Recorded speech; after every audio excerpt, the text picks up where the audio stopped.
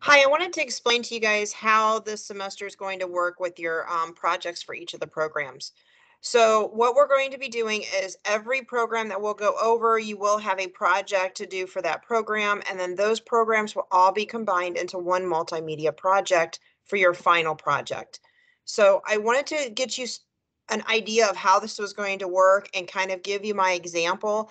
That way you can start thinking about these things and coming up with your plan since all of them do have to tie together.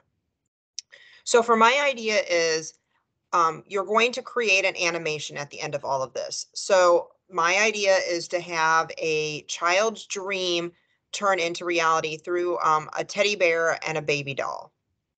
Okay, so I'm going to down my screen. So for the first program, your photo editor program, where we are using Photoshop, and you're going to take either a hand drawing or a coloring book, and you're going to turn it into a character that you're going to use. And you can do one character, you can do multiple. For mine, I did multiple. You can start off with a hand drawing or a cartoon page. You'll find all the requirements that you're going to need in each module. So this is the first step. So you need to know who your characters are going to be in your final animation. The second step is we're going to go into Illustrator for our vector graphics module, and you're going to create a location for your characters. So I wanted mine in the bedroom, so the child will be sleeping and the teddy bear and the doll will end up sitting on top of the bed and then floating into the dream. For the third part of this is when you're really going to have to start kind of coming up with your ideas and getting them out. So you're going to create a storyboard in your layout program, which we're going to use in design.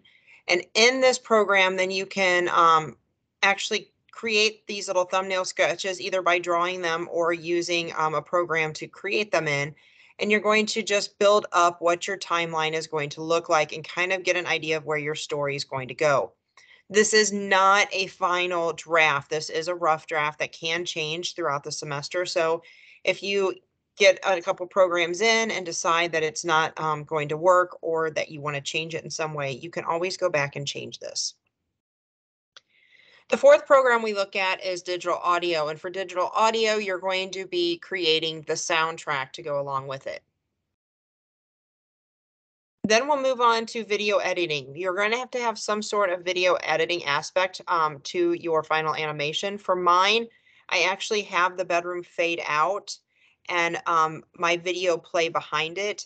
And so a good chunk of my animation will actually be this video. So you can decide how you want to do it. It doesn't necessarily have to be the entire screen. So let's say if I wanted to do have it playing outside of my bedroom, I could have had the video rolling through the window so that you could see what was going on outside, but it wouldn't have to take up my entire screen. Then the next program we'll do is visual effects. We're going to be working with After Effects. After Effects is where you're going to actually create the animation. You can see in this example that I did not use my video background yet because I wasn't combining it for the final yet. I simply found a nice landscape and I practiced on the animation of the characters. So the characters actually float across the screen for my animation. Then for your final, you're going to take all of those things and you're going to combine them. So you can see over here on the left in my project panel that I have like an Illustrator file, I have a video file, I have music files, I have JPEG. So all of those things will come into this actual program in After Effects, and you will put them all together and create that final animation.